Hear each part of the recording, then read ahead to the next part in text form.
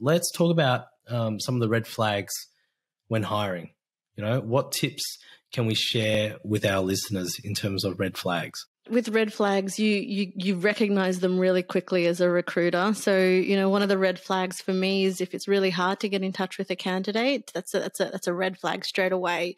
If I'm working on a role with somebody, you know, candidates normally come back to me within a few hours of me contacting them. So if it's longer than that, or if it's more than 24 hours, it's a red flag. Another red flag is reference checks. I think if you're not able to get a hold of references, or you're not able to, validate who the referee is, so, you know, candidates don't want to provide over contact details, those sorts of things, they're red flags.